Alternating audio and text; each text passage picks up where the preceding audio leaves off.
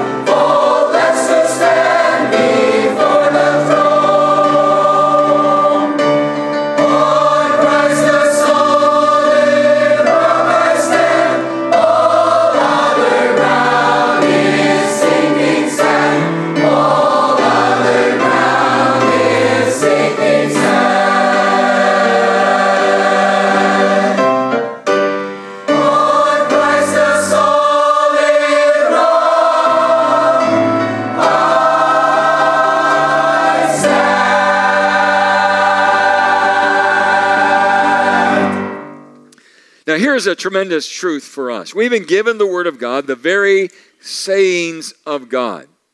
And here's what God says that we're not to, or that we are to do. Notice in verse 4, we will not hide them from their children. We're not to hide them from our children. Now, that may seem strange to you, but the fact is we as parents often hide the things of God from our children. You see, how is that so? Because, to be frank with you, we're usually caught up in things that have nothing to do with God. We're caught up in the many things of this world. We talk about movies and entertainment and sports and personalities and economics and everything but the words from God's mouth. The conversations in our home are all about the things that we want to get, the things that we don't have. How can we attain all of those things? And we're not giving them over, and so we are hiding them. Notice what else it says. Showing to the generation to come the praises of the Lord. There should be an ongoing instruction about all the good things that God has done in the past and present. We're going to pause right there. Let's turn over to the book of Deuteronomy, chapter number 6, a very familiar text when it comes to families and the Word of God. Deuteronomy, chapter number 6.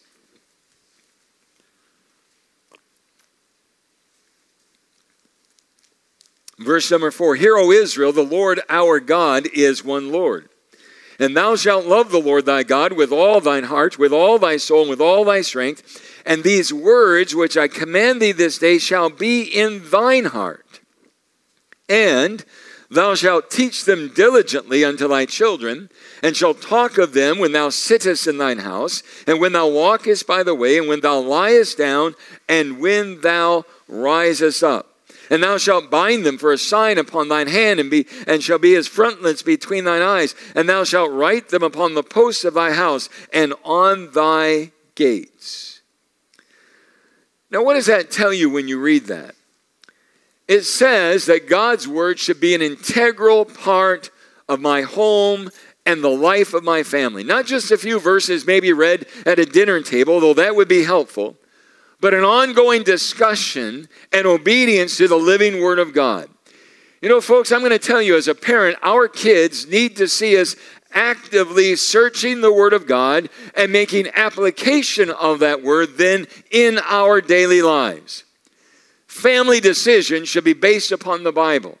School and career choices should be based upon the Bible. Recreational activities, leisure activities should be based upon the Bible. You know what? I'm going to tell you something, parents. Your kids are smart enough to know that the choices that you are making as a parent, whether or not they are lined up with the Word of God or not. They'll understand whether or not you are making a decision based upon the solid foundation, as we sang about tonight, or on the shifting sands of human reasoning. God has given us His word in verse number 5, going back to our text. For He hath established a testimony in Jacob and appointed a law in Israel, which He commanded our fathers that they should make them known to their children. At the risk of being redundant, God wants us to be redundant.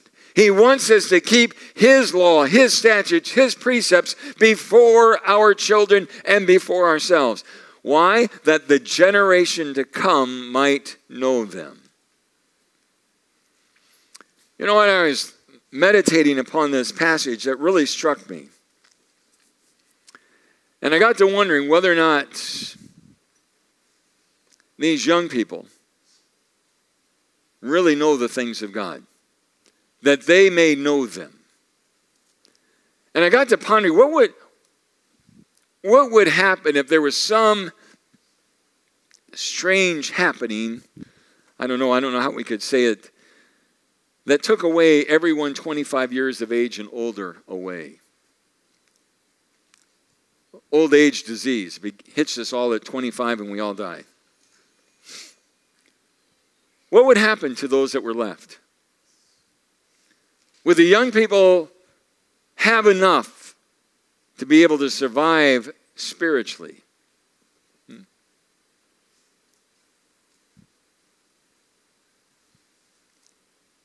The book of Judges, I'll get you to go back there, chapter number 2.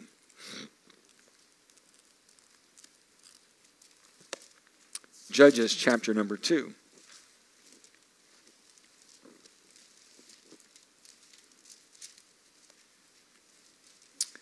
Beginning in verse 6, and when Joshua had let the people go, the children of Israel went every man into his inheritance to possess the land.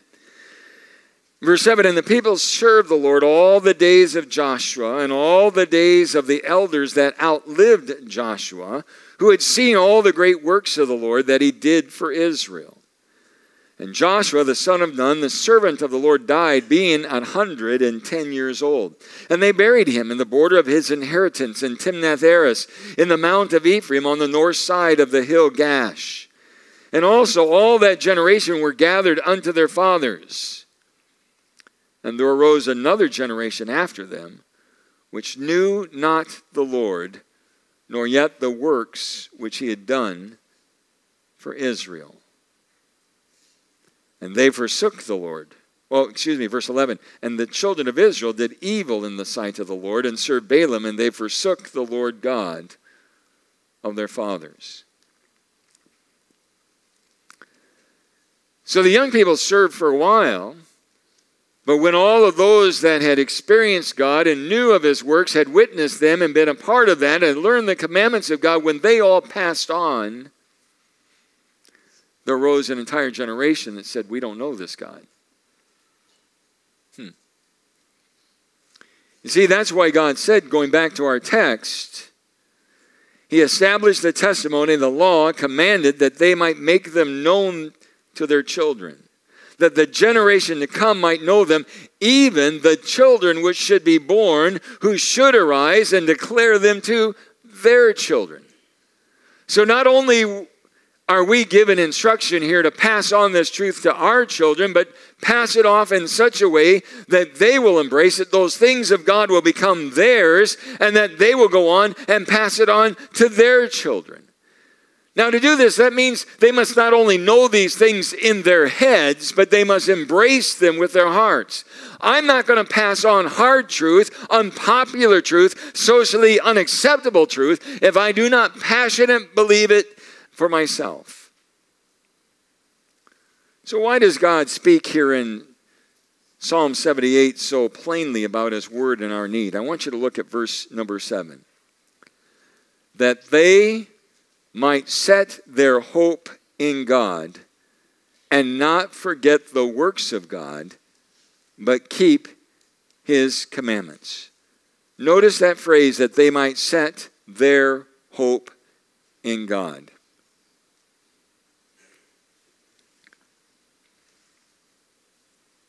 What thoughts do come to your mind when you think of the word hope? We use it a great deal. We say things like, I hope it won't rain tomorrow. I hope it warms up. By the way, all of you were just thinking, oh, pastor's going down to California. It was cold. We got to Lancaster. It was pouring rain. I thought, great. I came all this way for what? I think we had about an hour and a half in Palm Springs when we drove down to catch our flight to come home, and we just sort of stood outside. Oh, okay, this is what we came for, and that was it. I hope I get a raise. I hope we have pizza for supper. I hope she says yes. But is that what God intends here in our text? We're going to look at a lot of scripture tonight, so be ready to turn with me. Let's go to Titus, if you would. Titus chapter 2.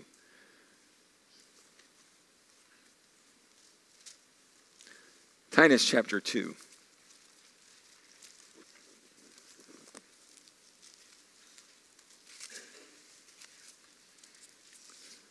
In verse number 13. Looking for, there's a lot of verses there that are very familiar, but let's just pick up this verse. Looking for that blessed hope and the glorious appearing of the great God and our Savior, Jesus Christ. The blessed hope of our Savior coming, looking for that time. How does that compare with, I hope it won't rain tomorrow? Quite a bit different, isn't it? 1 Peter chapter 1. Let's turn over a few other verses. 1 Peter chapter number 1. Verse number 13. Wherefore gird up the loins of your mind. Be sober and hope to the end for the grace that is to be brought unto you at the revelation of Jesus Christ as Jesus comes. Does this match the, well, I hope I get a raise? Now, one hope is simply wishful thinking. The other is a confident expectation.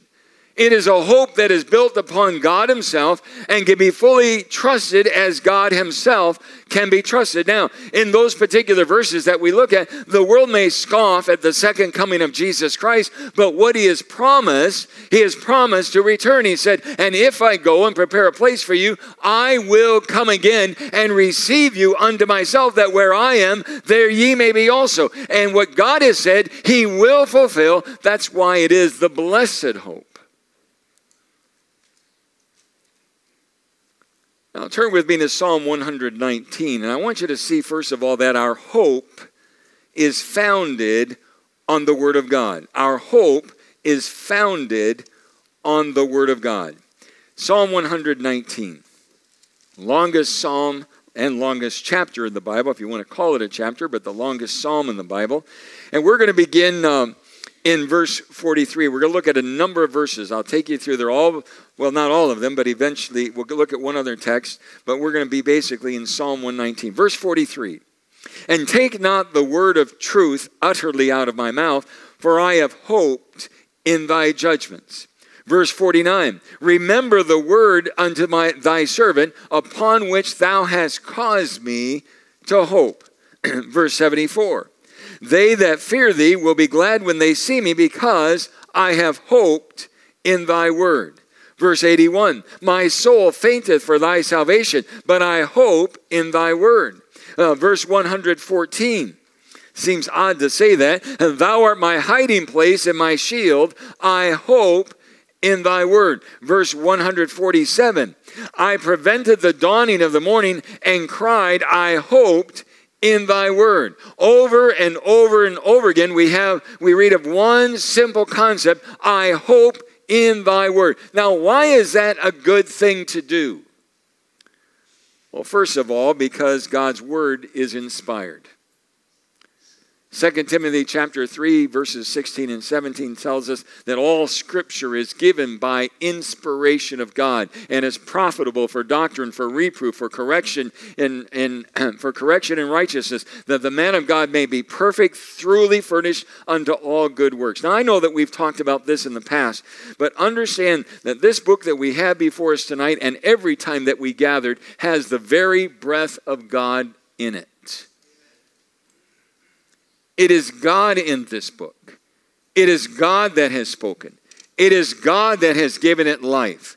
This book is not the product of some inventive minds of ancient history. It was given by God for us as a human race. Jesus said to the disciples in John chapter 6, and I'm going to go ahead and turn that up. I'm just going to read one verse to you. But John chapter 6 and verse number 63, he said, it is the spirit that quickeneth, the flesh profiteth nothing. The words that I speak unto you, they are spirit and they are life. Folks, our hope is founded upon the Word of God.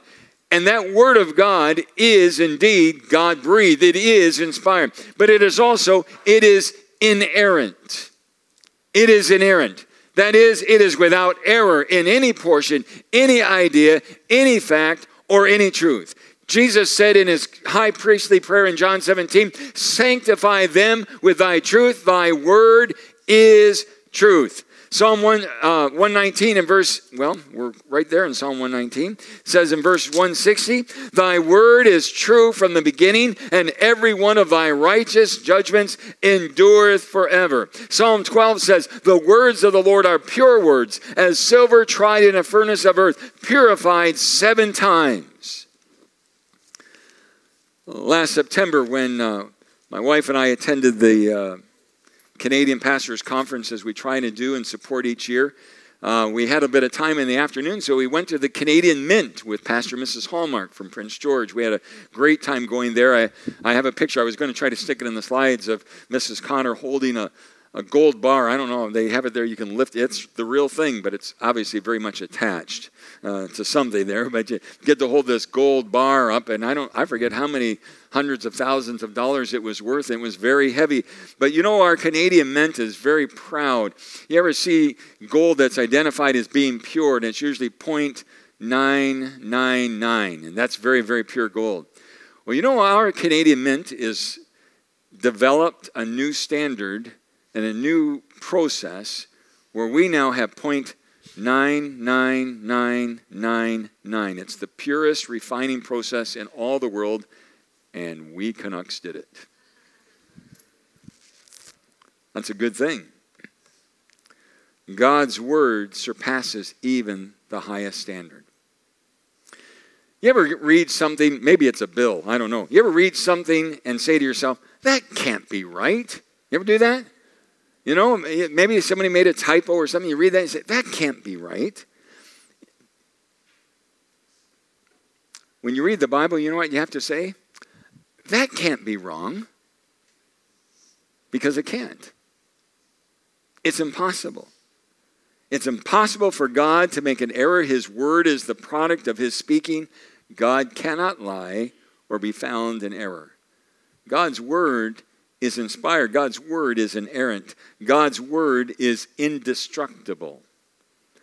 The French philosopher Voltaire was a skeptic who really succeeded in destroying the faith of many people. And he boasted that within 100 years of his death, the Bible would disappear from the face of the earth.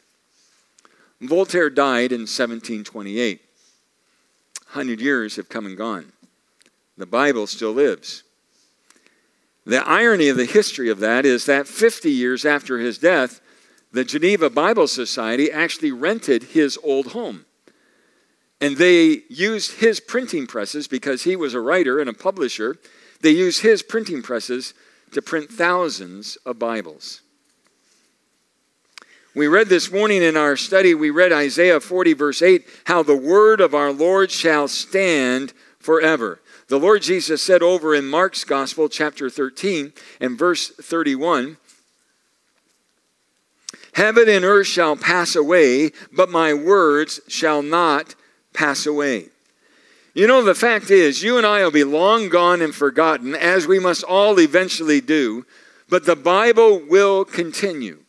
If God decides to hold off his return and bringing all things to an end, the reality is after I'm gone, after my children are gone, after my grandchildren are gone, after their children are gone, and there are still descendants on that family line, people who maybe will bear the name Connor, you know what? The Word of God will be there for them because it is indestructible. You know what else? The Word of God is intuitive. Now, my Bible tells me in the book of Hebrews, chapter 4, it says, for the word of God is quick, and that's an old English word, but it means alive. The word of God is quick and powerful and sharper than any two-edged sword, piercing even to the dividing asunder of soul and spirit. It's a discerner of the thoughts and the intents of the heart. God's word has a way of reaching into us. The psalmist in Psalm 139 said, search me, O God, and know my heart, and see if there be any wicked way in me. One man said, God has given us the word to study us as we study it. You know, it always amazes me that as I spend time in these sacred pages, that when I quiet my heart to do so, I find that as I read that God does indeed probe my heart and show me things about myself. It's like God's talking to me. And he is. That's why he gave this word. It is intuitive because it knows exactly what we need and will bring that to our attention. You know, if the generation to come is going to have any hope, real hope, they're going to have to set their hope, their confident expectations in God. It must be a hope that is founded upon the Word of God. Let's go back to Psalm 78. I would also tell you that our hope is fueled by the works of God. Our hope is fueled, it's built, it's pumped up by the works of God. Now we're going to read a number of different passages. I want to begin in verse number 9. Verse number 9.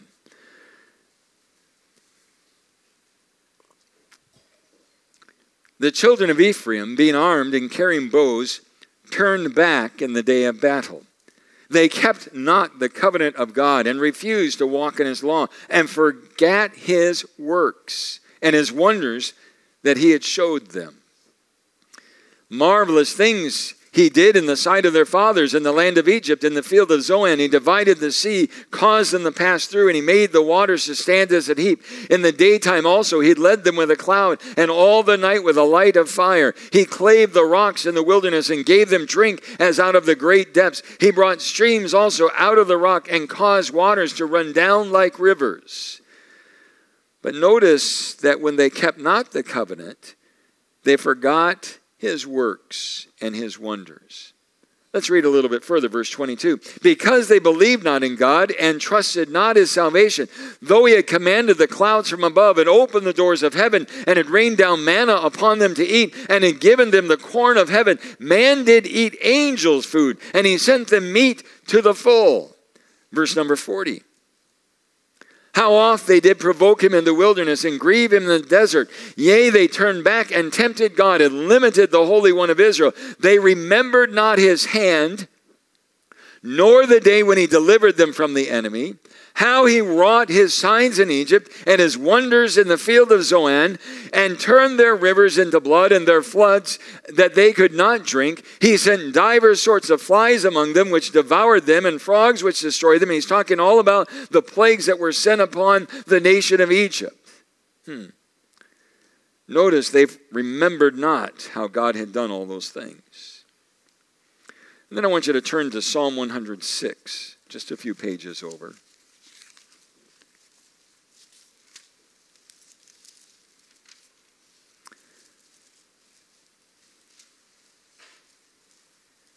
Verse number 12. Then believed they his words. They sang his praise. They soon forgat his works. They waited not for his counsel, but lusted exceedingly in the wilderness and tempted God in the desert. Notice verse 15. He gave them their request, but sent leanness to their souls. Now, the Bible not only addresses our hearts and our souls directly with the wonderful words of life, but it also is a record of the history of the mighty acts of God in the universe, upon planet Earth, in the lives of his people. And we do well to consider his mighty working.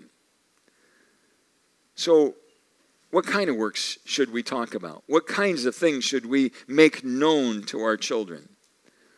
Well, first of all, let's talk about God's propitiation. I know that's a big word, but let's turn to 1 John because that's where we find this word, and I hope that you'll be able to understand it. 1 John chapter number 2. 1 John chapter number 2, we're going to look at another passage in 1 John as well. My little children, verse 1 says, these things write I unto you that ye sin not. And if any man sin, we have an advocate with the Father, Jesus Christ the righteous.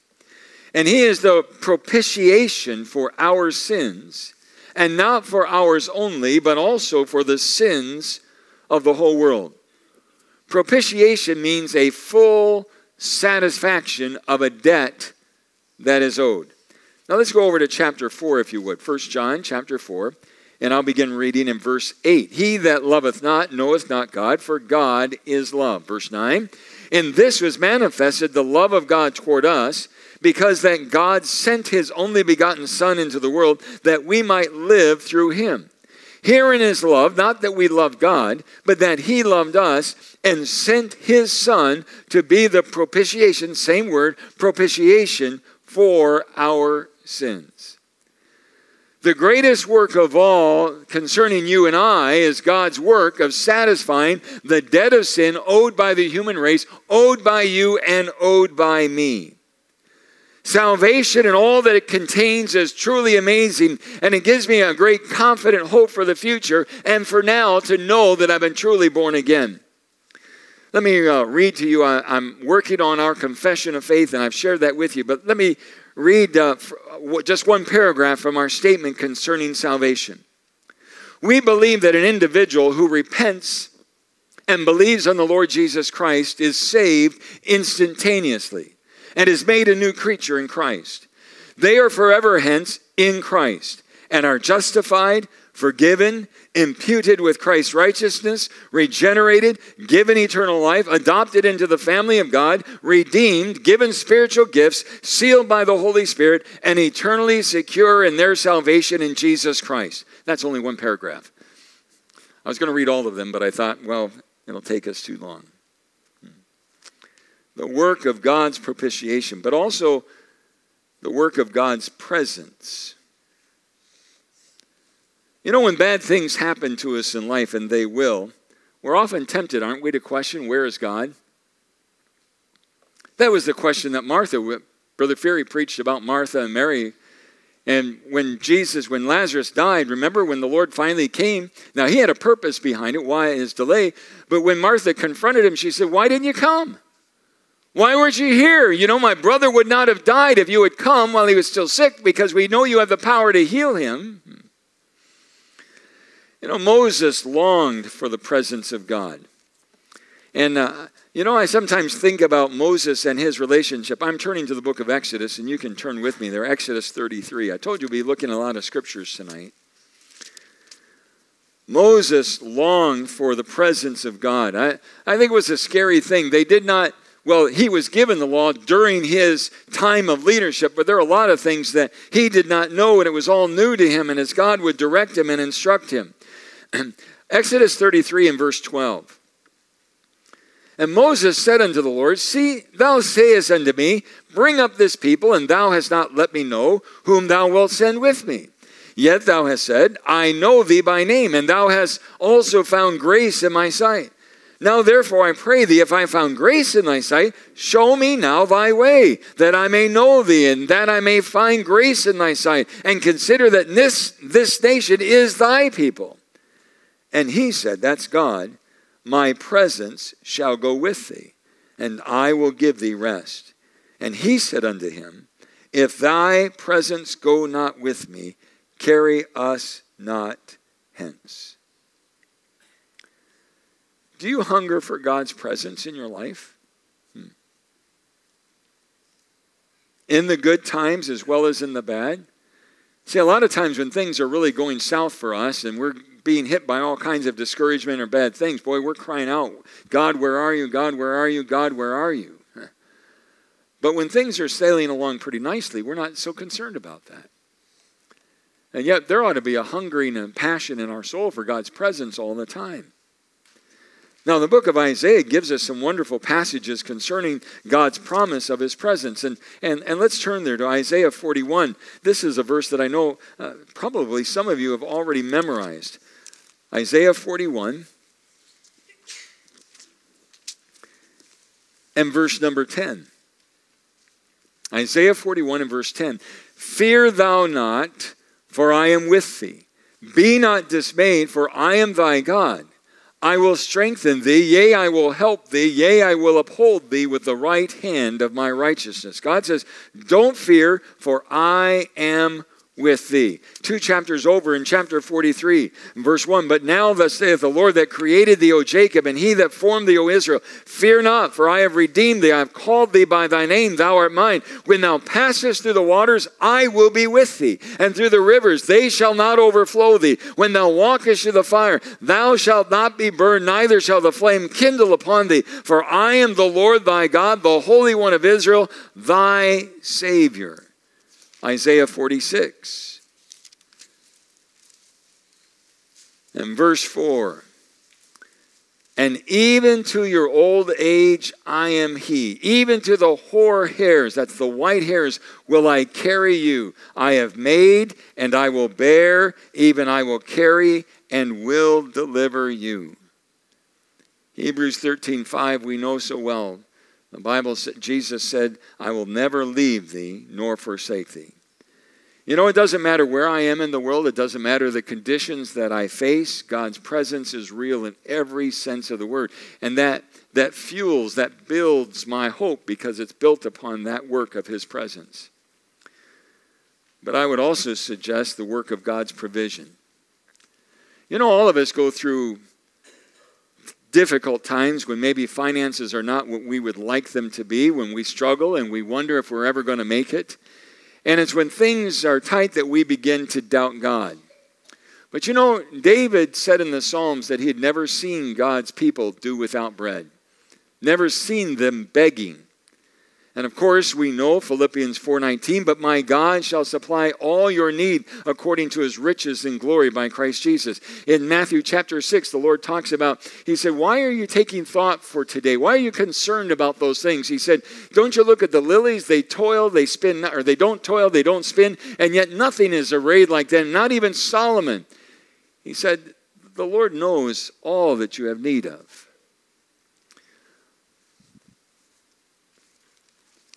But you know Psalm 37, the one where David talks about that verse where he says that he's never seen God's servants begging bread. The verses just before that, it says, the steps of a good man are ordered by the Lord, and he delighteth in his way. Though he shall fall, he shall not be utterly cast out. You see, God's provision goes just beyond food and clothes. He provides, well, I guess his provision reaches to every need that we might have. Now, I shared with you during our annual meeting that my wife and I sold our home, and we've been looking for a new place, which can be rather discouraging. And I have to admit, yesterday when we got home from another round of open houses, which, anyway, it's an interesting experience, I was a bit overwhelmed by the whole exercise. But you know, I had to pause and I had to think for a moment about God and his provision to us down through all of these years that we've lived in the city of Vancouver. You know, I believe I can honestly say with no hesitation that every house that I have lived in the last 35 years has been at the clear direction of God. The very first house we looked at and ended up renting on Jasper Crescent, 7865 Jasper Crescent. We got this house for $630 a month. I know, some of you are going, whole house, we got it all. Lovely on the south slope down here, down Victoria Drive, looking out over the Fraser Valley. And when we got that house, not too many of you remember that house. Anybody remember that? Mrs. Bowles probably remembers. Martin? Okay. John Mark does. Smarty. Okay. When we went looking for that house, we moved here. God had called us here to start the church. When we had looked at that house, then we looked at some other houses, but we kept coming back, and we were praying about what God would have us to do. And I remember talking to my wife that day. They were asking $650. We wanted to pay $600. Now, you have to understand, we just moved from an Ontario farmhouse where we were only paying $300. So that was doubling our rent. So that was a real step of faith for us. And I remember we said, if they will split the difference, we'll know that it's God's house for us.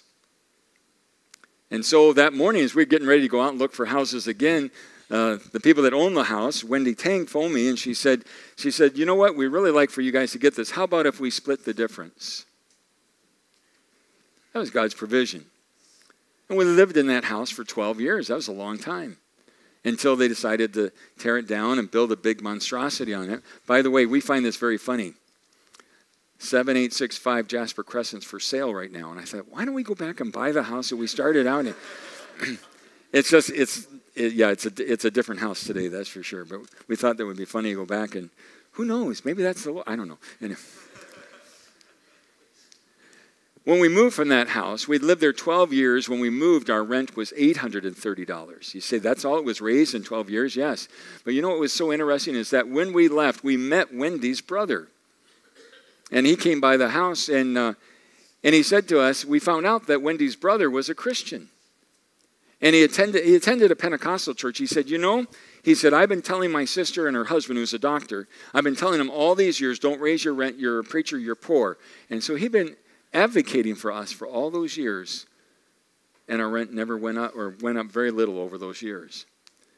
And then I know I've shared the story about how we went looking for a house, and I went out for a day, and I got out, and I looked at all these houses that were for rent, and that rent was going to be about $400 more a month to rent, and so it was going to be a big jump to like $1,200 a month, and I looked at all these dumps, and I just thought, I was really mad. I came home. If we would have had a dog, I would have kicked it, but it was just, I was very frustrated. But the Lord convicted me that night and just said, are you going to wait on me? And I waited, and I said, Lord, I'm sorry. And so I thought, what, I'm just going to put it off. They're not in a rush. They're not kicking us out. And so we began to leave it at that. And the very next day, my son, Pastor Paul, was playing Little League Baseball in those days. And I had come to the church very early in the morning. I had actually a men's breakfast. I need to start that again. Guys, would you like to have a men's prayer meeting at 6 a.m.? Ooh, I shouldn't have asked that. We had prayer meeting at 6 in the morning. And guys would come before work, and we just spend 30 minutes, 40 minutes, share some things from the Word of God, and have a cup of coffee, and everybody head out for work. Well, okay, fall's coming. I'll think about that. But I was hungry. I had come without eating anything. I was still hungry, so I had phoned Mrs. Connor, and I said, can I come home and get something to eat, and I'll take Paul to baseball practice. And in those days, I would often we had a big 15-passenger Dodge van, and I went home, and I picked up Paul, brought him up to the ball practice, and the coach said to me, he said, Mr. Connor, he said, the boys were in not the finals, I don't know what it was. Anyway, what's the next level up? Provincials. Anyway, he said, then we need to practice on a different field. Would you mind, you got your van here, would you mind taking the boys over to the Diamond? And I said, sure. And it wasn't very far from Vic Drive. It was over by Killarney. So we went over to Killarney, and I dropped all the boys off. And I came on my way back here. And I went down a street that I would never go, never. No reason to go. It was a side street, and I turned the corner. As I turned the corner, there was a house sitting there with a big sign in the window, for rent.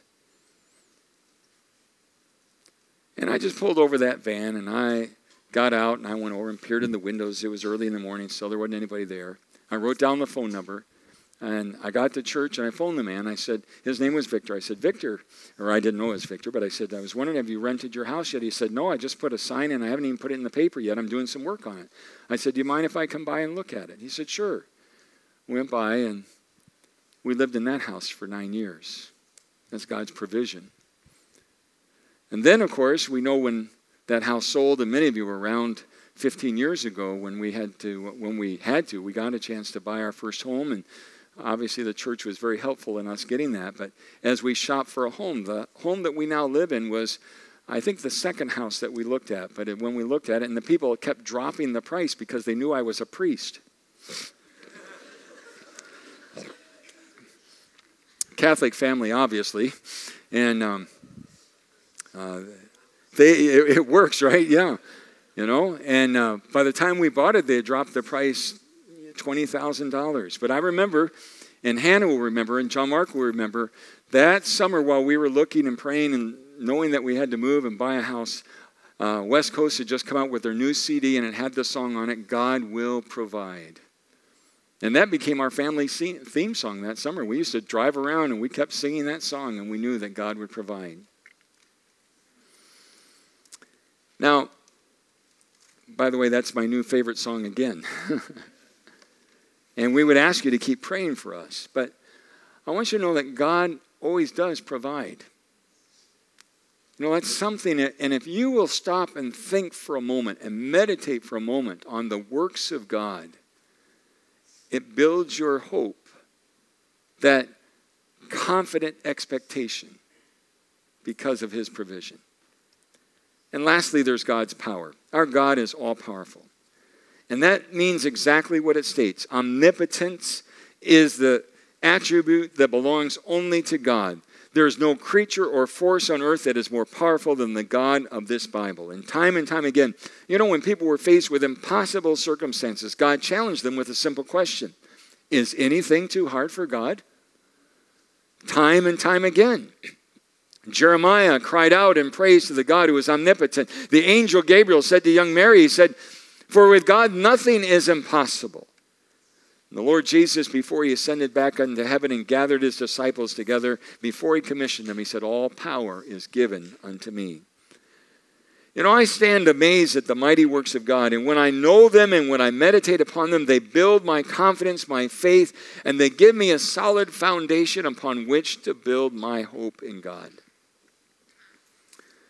Now, to be honest with you tonight, there are indeed times when I am fearful for the future.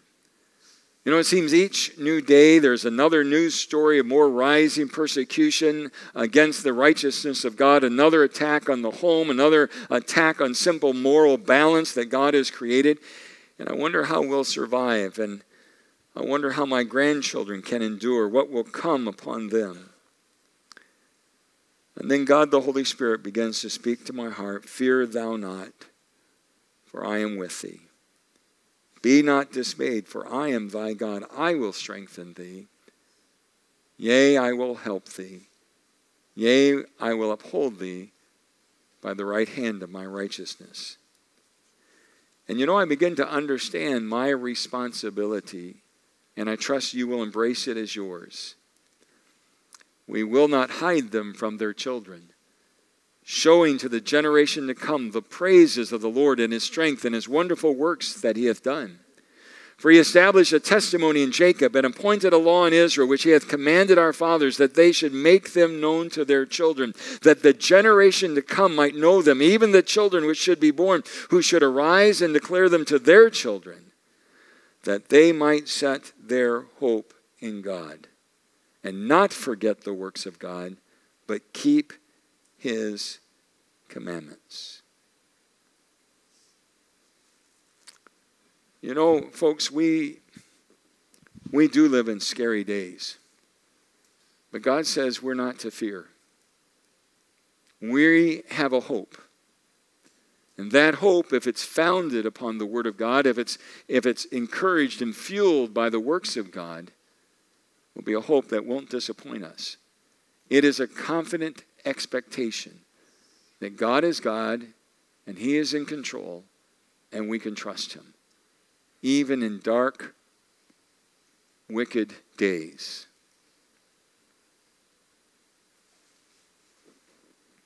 I can't ever watch these kids stand and sing or see them running around our church without wondering what kind of world they're going to face. If God tarries his coming, if he holds off and says, "I'm not ready to return just yet," although I think his coming is very soon,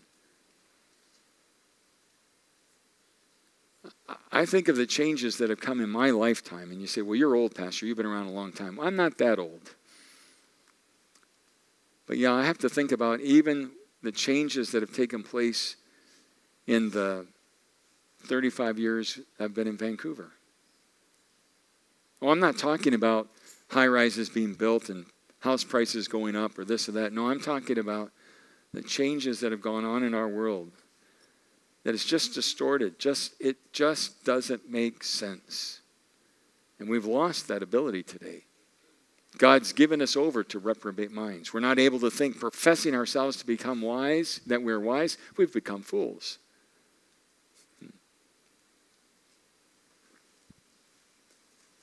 But God says, keep the truth before us all. Keep it in your heart and keep sharing it with those that you love and those that you care about. Because when we grasp hold of God and grasp hold of his word, then we can set our hope in him. And boy, how we need his hope.